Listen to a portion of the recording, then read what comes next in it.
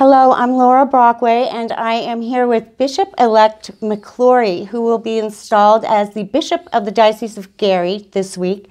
It is such an honor and a pleasure to talk to you. Thank you so much, Bishop. Oh, it's a joy to be having this conversation with you, Laura. It's a delight for me too. Well, welcome to the Diocese of the Holy Angels.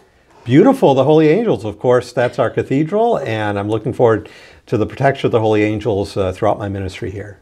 Beautiful. We need them, and they are here. Amen. Well, I understand that you have a personal coat of arms that you are going to reveal to us today for the first time. It's really beautiful. One of the great opportunities you have when you're named a bishop is to design a coat of arms that when you're given a diocese, they say it's wedded, because there's really that image of joining together with a diocesan coat of arms. So for mine, I really had to think and pray about what are some elements of just not my life story, but those saints and inspirations that I have. So I drew upon a number of elements. I think the first thing that will stand out is that the background is in blue, which is in honor of Our Lady. I had just completed a pilgrimage to Lourdes just a couple weeks prior to the nuncio calling me up. And I've always had a devotion to the Blessed Mother. And so I wanted to make sure that we had the Blessed Mother represented in the coat of arms. So that's the blue background. That would be one of the first elements that would stand out. Beautiful. Blessed Mother Blue. She is involved in everything. So you have a devotion to the Blessed Mother, which inspired your coat of arms. And do you pray the rosary? I do, yes. Do?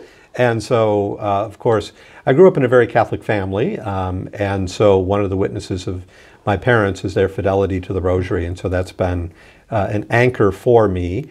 And of course, the blessing that I'll have is to be ordained a bishop on the Feast of Our Lady of Lourdes. So when the nuncio and I spoke, because there's a limited time in which from being named a bishop, that you're to be consecrated a bishop, we looked into February, and I said, what about February 11th? And so he said, sure. So that's how it worked out. And so some of the other elements of my coat of arms, the dominant image is that of the Blessed Sacrament. So there's a chalice as well as the host. I was ordained a priest in the Blessed Sacrament Cathedral in Detroit, and it's really a very Christocentric image. The centrality of the Eucharist in the life of our faith cannot be overstated, and so for me it's a great blessing. And in fact, what's interesting is it's a model. The design of it is based on my own personal chalice, which was given to me as a gift, and St. John Paul II used that chalice on December 8th, 1999, also a Marian feast day. Mm-hmm. And so when I said I wanted a chalice and host, they did it based upon my own chalice. That's beautiful. And the key? Good question. I've asked people, because it's getting its unveil now, to think about the key. And that is an image representing Blessed Solanus Casey. Solanus Casey was a porter. He answered the door at St. Bonaventure Monastery in Detroit, and he was just beatified a couple of years ago. And so that is actually based on what used to be given, what was called one of the minor orders of porter. So it's a key that would be given when somebody took on that responsibility, a symbolic key. And so it's really representing Blessed Solanus Casey. Right above it is a circular image, which is really the cords for a Franciscan. My parents met in the Third Order of St. Francis. And so that cord really represents my parents. It also represents their Franciscan connection and the virtues of faith, hope, and charity. And it's a kind of a Trinitarian reference as well. So there's a lot of meaning in that. And those are somewhat connected because Blessed Solanus ministered at the very site where my parents were members of the Third Order of St. Francis. That's an incredible connection. Yeah. I got Holy Ghost tinglies. Yeah. And then there are two other kind of images off to the side of my coat of arms. One is a pine cone. It's a European-style pine cone. And that would have come from the coat of arms of St. Robert Bellarmine. And so my first name is Robert.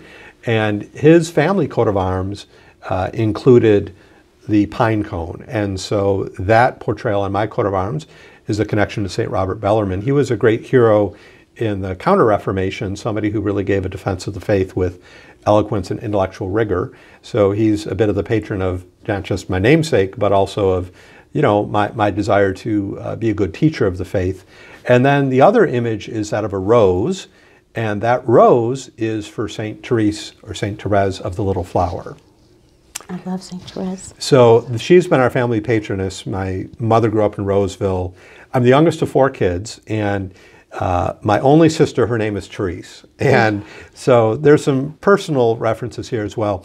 And then the parish that I'm coming from is the National Shrine of the Little Flower in Michigan. And so that's where I celebrated my first Mass as a priest. That's where I was as a young adult, and where I was recently the pastor. So all those images come together and really show a bit of my spirituality, and then also hopefully some inspiration for the diocese. Absolutely. St. Therese is at it again. St. Therese strikes again. She does, she does. She's everywhere, and she's bringing so many people together for me. Yeah. I mean, I've just been amazed at the way St. Therese just keeps popping up in my life. And in fact, my grandmother, who herself wrote for a spiritual journal, had a great devotion to St. Therese. And so she would write about her, and I have 2 uncles who are priests. They're both deceased. But she wrote a short story about how she gave up her ring, the small diamond, for the chalice that is now my chalice. Oh my gosh. And she talked about how when she prayed about that, it was before an image, a statue of St. Therese.